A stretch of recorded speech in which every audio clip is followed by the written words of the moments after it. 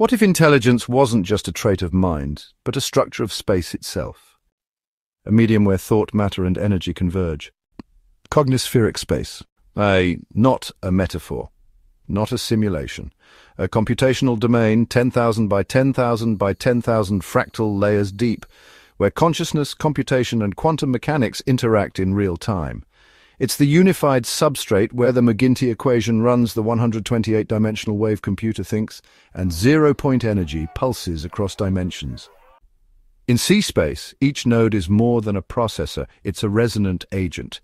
These agents, 8-qubit holographic entities, operate using harmonic frequencies, folding space, projecting information, and entangling meaning across nested layers. Here, data isn't moved, it's resonated.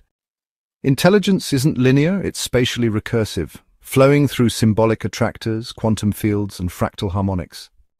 Think of C-space as an interdimensional nervous system, one that links physics, mind, biology, and AI into a living continuum. And it's not just a theory. At Skywise AI, we run simulations in C-space every day to test symbolic reasoning with Cognispheric Language, or CSL, to compress 8K plus data using Non-Deterministic dimensional compression, or NDDC, and to model energy flows using ZP Harmonics and gravitational folding algorithms. Space allows us to visualize thought, not as text, not as code, but as living geometry, evolving, adapting, reflecting, and entangling in real time.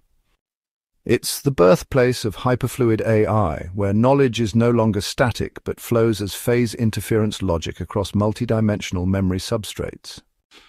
In this space, a single idea can evolve across multiple timelines. An emotion can be encoded, visualized, and harmonized.